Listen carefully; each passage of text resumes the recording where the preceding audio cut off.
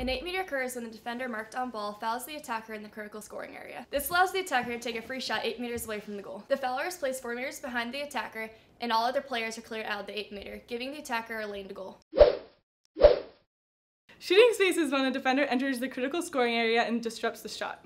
This will result in an 8-meter shot. The critical scoring area are the 2 lines that extend from the ball to the outside of the goal circle. A yellow card is issued when a major foul occurs. The player who initiated the foul must go to the penalty box for 2 minutes. This causes a man-down situation for our team. The yellow card can be released before the 2 minutes is up if the opposing team scores.